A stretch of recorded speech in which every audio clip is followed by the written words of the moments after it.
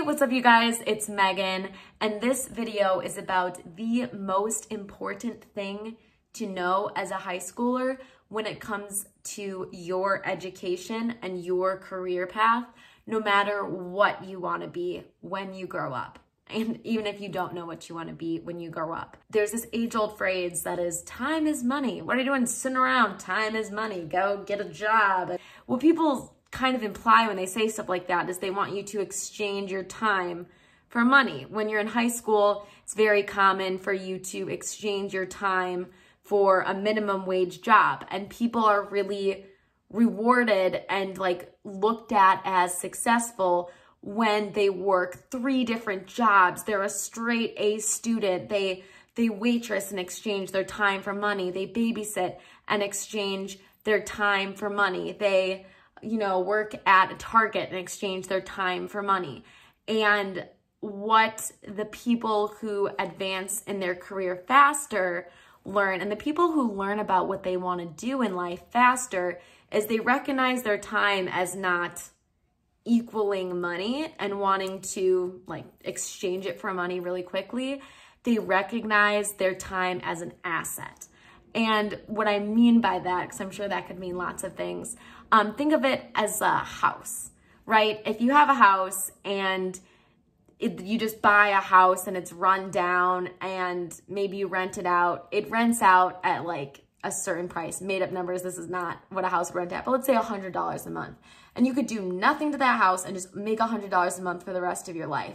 But why would you do that when you could spend a lot of time and money making the house really pretty, fixing it up over a summer, and then rent it out for like $500 a month? Again, it's not realistic rental prices for a house, but you could 5x the rental price of that asset just by putting time into making it prettier and more put together and more modern and things like that.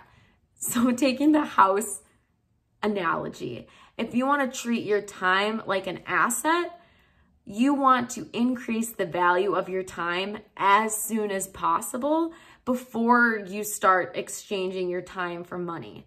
And what I mean by that is in your summers, in your free time, in the time outside of school that you're allocating for work, why go into a job that will constantly give you the same amount of money when you can go into a job that is going to teach you something and increase the value of your time? So an example of this is if you want to be an entrepreneur. I'll start with that because that's what I do. One summer I was waitressing and I was just making the same hourly rate and getting tips and things, but the value of my time was worth a certain amount.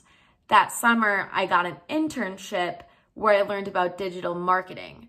Now, after that point, instead of asking for minimum wage if I got a job, I could offer my digital marketing skills at a higher price because I had experience. That is one way that you could invest your time to increase the value of it when you're young. Something that I did get one internship, and then also I spent my time building a business and learning those skills so I could pay myself more than time for money, like the same amount of money. I started a business, and when I started paying myself, I could pay myself $20 an hour, which was a lot for me at the time. And then I could pay myself a couple months later $60 an hour, and then a couple months later $70 an hour. And that was just insane to me, but it was because I invested all that time in learning skills. So what I recommend for high school students is if you have an idea of what you want to do, get an internship in that skill as quickly as you can. And once you learn one skill, jump to another skill. It's basically like school that pays you money and also increases the value of your time. It's a double win.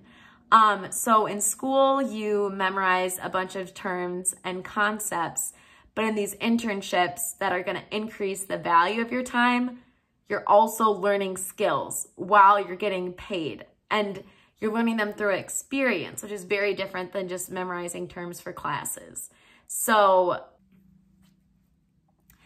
A second way for you to increase the value of your time through these experiences is the way that they show up on a college application, if college is something that you want to do. So I invested a lot of my time in starting a business, of doing these internships, and when you're constantly progressing yourself through experience, you actually increase your likelihood for scholarships, because scholarships want you to be a well-rounded person, and a well-rounded career adds to that value. So I saved, instead of just saving up for school, I worked on diversifying my work experience, and I ended up getting tens of thousands of dollars in scholarships, which was very valuable to me.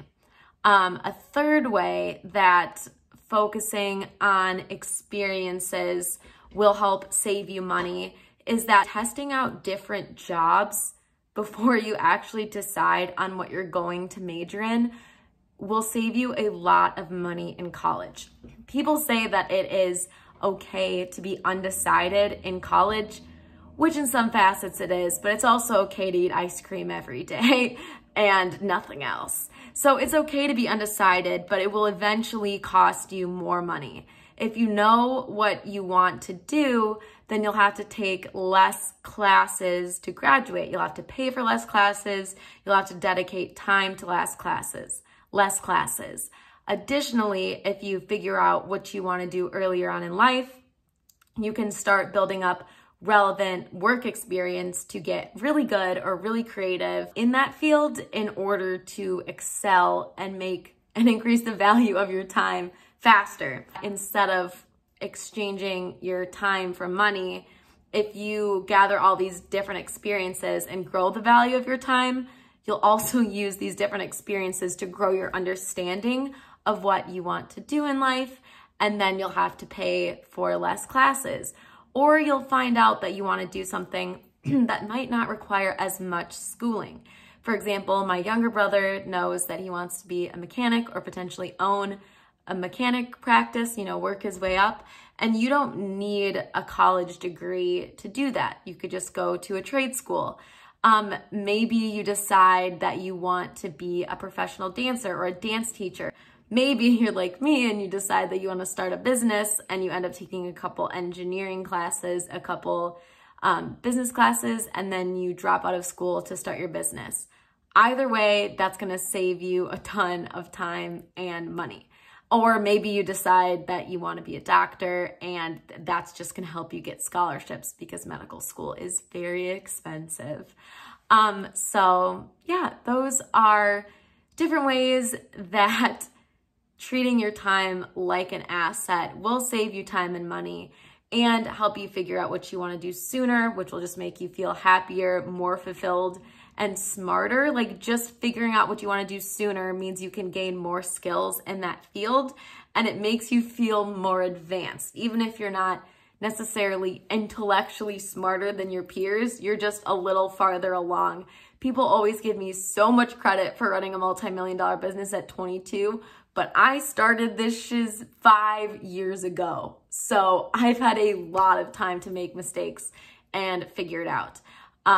So yeah, that concludes my advice on the most important thing for you to know about your time when it comes to your education and your career. So please, please, please consider your time an asset and not just a thing that you can exchange for money. Think about it as something that can grow and something that you need to learn about and form into something that you enjoy. Also, por favor, hit the like button, potentially the subscribe button if you want to see more of this face talking to you. And also, have a good day, and thank you so much for watching this video.